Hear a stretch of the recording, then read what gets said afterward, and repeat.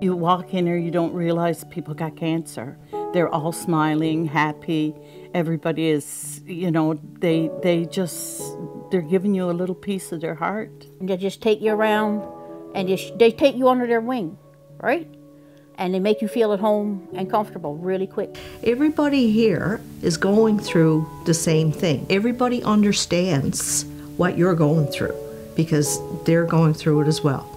And it makes the whole experience that much nicer. Well, yesterday I wasn't feeling well, and I was having a rough day, and I get really emotional. And they all came to me, you know, if you need help, we're here to help you. You know, where else would you get that? You wouldn't get that in a hostel or in a hotel, you know. Well, we had nowhere to stay, right? If you didn't get the chance to stay here, where would you? Well, I would have had to stay at a hostel, right? If Daffodil Place didn't exist, it would be difficult. I mean, the price they charge you here is $30 a day. You get 3 meals. If I had to go to an hotel, no, I couldn't do it.